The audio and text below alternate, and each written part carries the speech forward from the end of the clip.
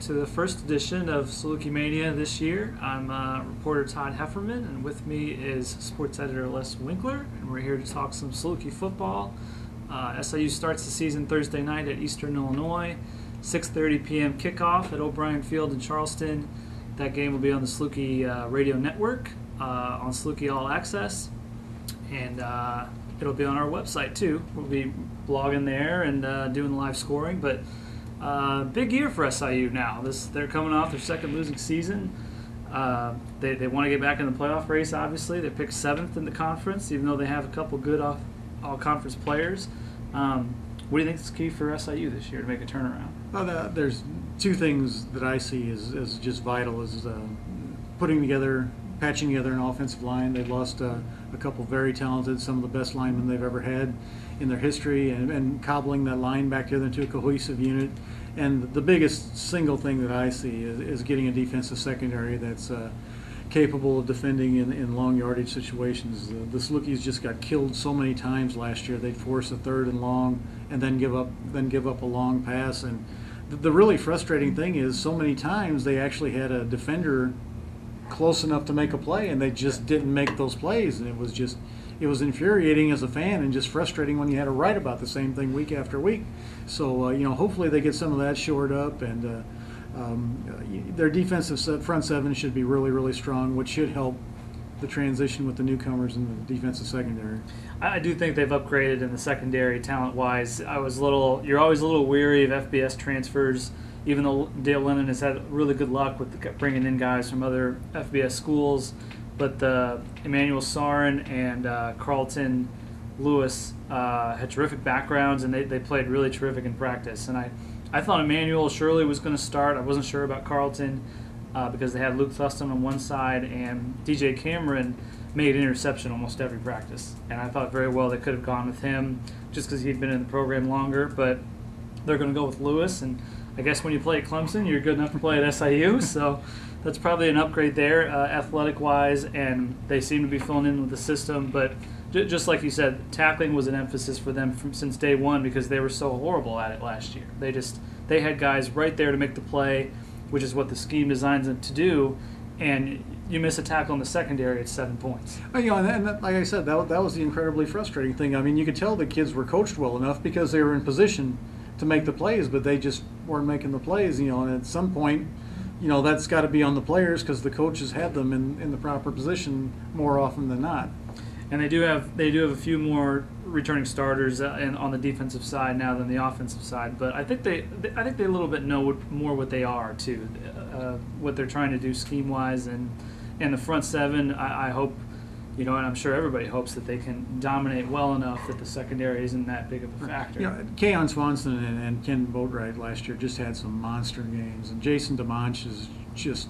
He reminds me of Chauncey Mixon, who played a few years ago. I think he's got that kind of crazy athleticism. I don't think he's as big and rangy as Chauncey was. And Joe Ocon is just kind of that always in the right place at the right time, physical type linebacker. So you got to like that part of their lineup. For Swanson to leave them in tackles from that position that's just designed to kind of clog people up, that's what's amazing to me. It's the first time, I think, since 1993 that somebody from the defensive line led them in tackles. And Ken Boatwright, another defensive lineman, was only one tackle behind him. And especially that guy in the middle of the line, the nose tackle. That's remarkable.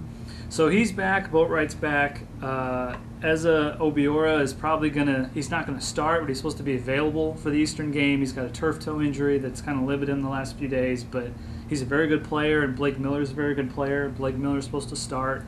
But offensively, they have to establish a go-to receiver because we all know Michael Pruitt's going to get a lot of attention. I think they will be able to run the ball just as well as they did last year despite missing Bomer and David Pickard. I like the 3 running backs they have. All 3 of them are going to see action. And most of the guys on the offensive line have started one game or another. Right. It's just they're all in different positions this time. Yeah, they need that receiver that's going to stretch the field. They haven't had that, and they probably not since Alan Turner graduated. David Lewis has got a great football body for this level of football. Stephen McKinney has speed and has shown that he can be very dangerous when he gets the ball out in space.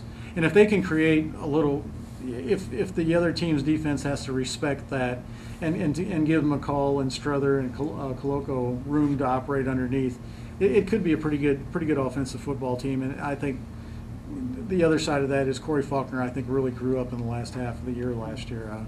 He was thrown into a pretty tough situation last year, and you could see his progression week to week as the year went on last year. I think he looks a lot more comfortable this year.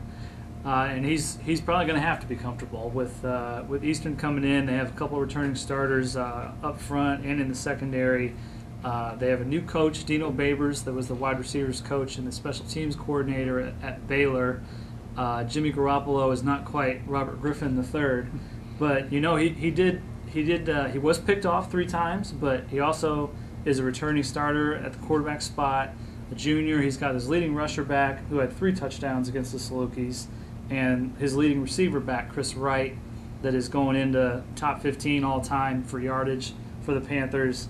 They have all 5 returning starters on the offensive line this year, but they will not be shut out. I can guarantee you that. But the thing is, can SIU keep this game in the 20s instead of the 30s and the 40s? You know, Garoppolo's he's a dangerous guy. I mean, he gets out of the pocket, he makes plays, and he's got that. He's just got that ability to extend plays and just run away from tackles and reverse his field and do kinds of crazy things, and that puts a lot of pressure on your defensive backs. So it's going to be an interesting game for him. It's going to be a good test. It'll be a great test because they have 4 wide receivers they're going to throw at them, so we're going to find out in a hurry. SIU secondary is up to the challenge this year, and it's a big game because SIU, their first 3 games are critical because the Valley is going to be really rugged this year. I don't think anybody's going to win the Valley by more than a game or 2. South Dakota is the wild card. SIU does not play them, but they have a lot of returning starters back too. They have a lot of home games against some big opponents. So SIU has to go 2-1 these first 3 games, in my opinion, to have a shot at the playoffs. No, it's a big game. It really is. I mean, football's a strange animal because you can say that the opening game is a must-win, but for SIU, you're right. For SIU to go back to football to the playoffs, this is a must-win game, I think. And if confidence-wise, even the fan base is not going to be encouraged if they go to Eastern and lose to a team picked 8th in the OVC, which is much weaker than the Valley Football Conference.